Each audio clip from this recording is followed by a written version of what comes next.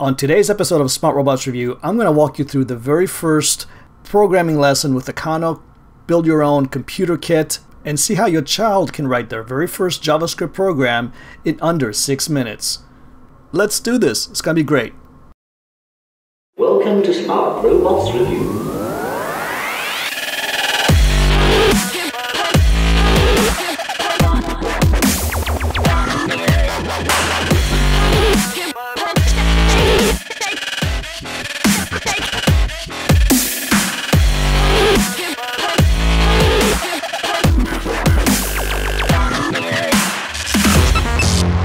Hey everybody, welcome back to Smart Robots Review, the show that reviews robotics and other fantastic tech from around the world. I'm your host Elias, and it's great to have you here as usual.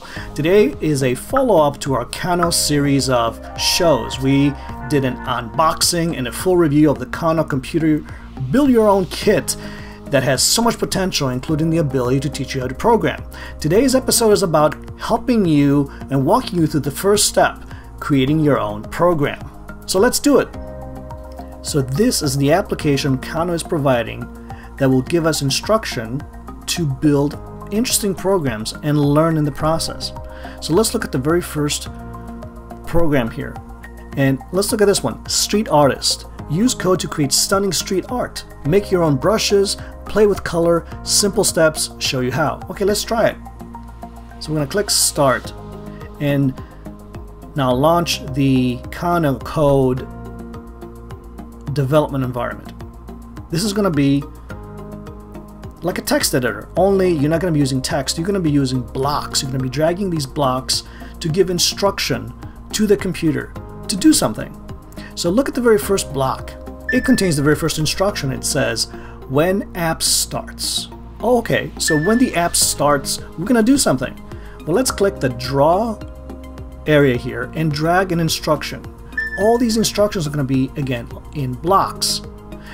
The blinking light is there to guide us for the next step. So the next step is to drag this block that says draw background color. And what does that mean? That means when the application starts, imagine your canvas, the canvas you're going to be drawing on.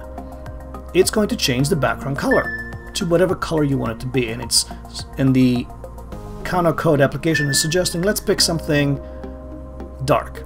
So I selected blue here. And look at the left, or the right. On the right there, the canvas screen shows blue. So that is going to be on canvas.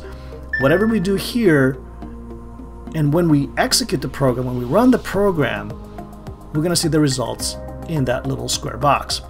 So the next step is we're going to be working with loops. Oh, look at that. This is great. So what is a loop? A loop is a way of repeating an instruction. So we're going to repeat an instruction that's going to be contained in this loop once every, and we're going to change the interval from seconds to frames. I will explain frames per second in just a minute, but let's continue on. What is the next instruction going to be? Well, let's go to draw and drag out fill color, and that is going to be our pen color. That's going to be the color our marker is going to be using. So the background color is going to change to blue. Then for every second, we're going to be executing, we're going to be drawing something. And whatever we're going to draw is going to be in this color we're going to select right now. So as suggested, we're going to pick a lighter color. Let's pick a light yellow color. Okay, next we're going to randomize where we're going to be placing this marker or pencil to draw. We're going to make it a random location. So this little block takes care of it for us, and it's going to move the marker or the pencil to a random location on this beautiful canvas. Now watch as the magic happens on the right. Look at the canvas. Little circles are being drawn with the radius of 5 pixels every time the screen is refreshing. Now what if we made these circles different sizes, and that way we make the painting more beautiful, more interesting, and we're learning something else. So here we go. We're going to drag the block that's going to create a random number for the pixel value, anywhere from 0 to 10. That was the default. But let's change that to 20 as suggested by the application. So we're changing to 20, and watch, now we're going to see circles even larger. Look at that. So we're getting circles anywhere from 1 to 20 radius, randomly applied across the screen. But that is getting kind of monotonous, right? So let's make it a little more interesting. Let's use our loop again to make it so that the fill color, the pencil color, is random as well. Alright, a couple of things I want to explain. We're going to pause right here. We're going to talk about RGB and frames per second. So let's start with frames per second. And frame rate, or frames per second, is the amount of consecutive images that can be shown by your TV, by your monitor, in 1 second. A simple example would be a cartoon. This one, for example, every second 12 consecutive drawings of this cartoon are being shown, creating the illusion of motion. Most movies are shot in 24 frames per second, and your monitor or your TV may be able to show today 60 to 240 frames per second. Okay, let's move on now to RGB. And RGB stands for red, green, and blue, primary colors that when combined, you can create. When combined in equal amounts, you can create the color white.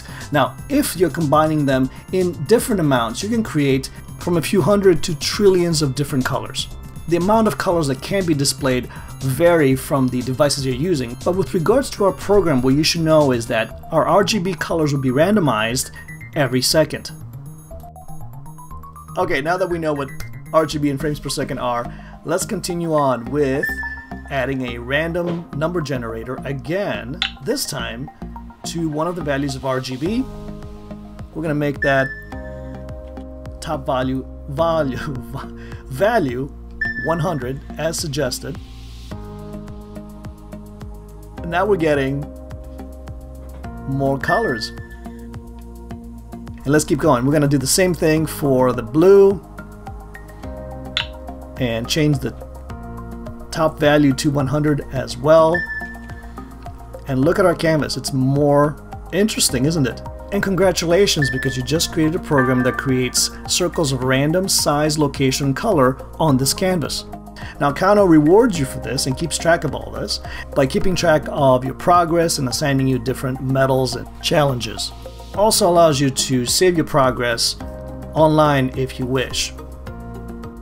Alright, we learned so much, we did our first program, but let's do this one more time a little bit faster because there's something you might find very interesting. Alright, now we're going to go a little faster and we're going to change the tab here from Canvas to JavaScript because the code we're writing in blocks is actually JavaScript code. So I want you to watch as we drag these blocks onto the development environment. You're also seeing code being added to that editor on the right. We're going to pick our red color and that is going to update the JavaScript on the right. We're going to drag our loop as we did before, same thing. Isn't that great? You're building a program using these blocks and you're getting to see the actual code behind the scenes. Now you can take this to the next level and customize and experiment this code, make it your own.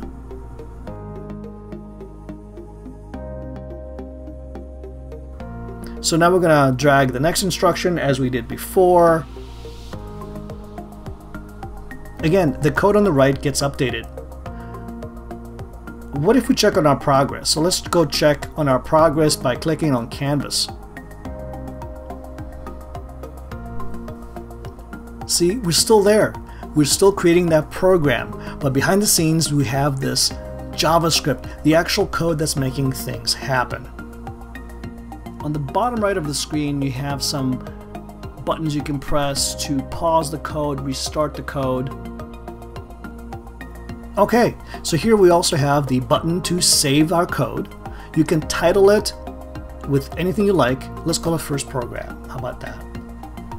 And then you can add a description and you can even share it online.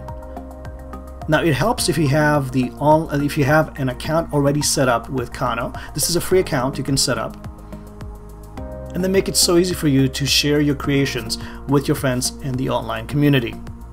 But it's your choice.